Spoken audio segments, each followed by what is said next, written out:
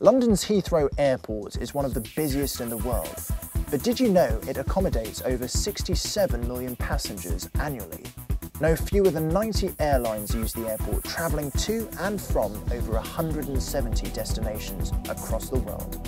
If you've just arrived to Heathrow, chances are you want to get to central London as quickly as possible.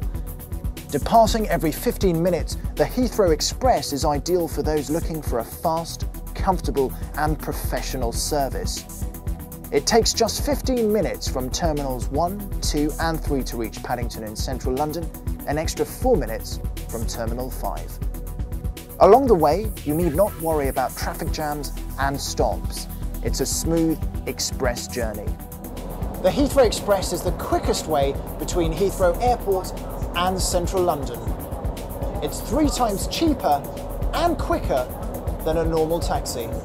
The comfort you'll experience is quite simply amazing. All trains have air conditioning, plenty of luggage space, and importantly, are level with the platforms, so you won't have to struggle to get your bags on and off. For those that need to connect to the outside world instantly, special built-in technology ensures mobile phone and internet Wi-Fi access throughout the journey, even in tunnels. Express TV keeps you up to date with the latest news, and for those looking for something more tranquil, there's also a quiet zone carriage on each train.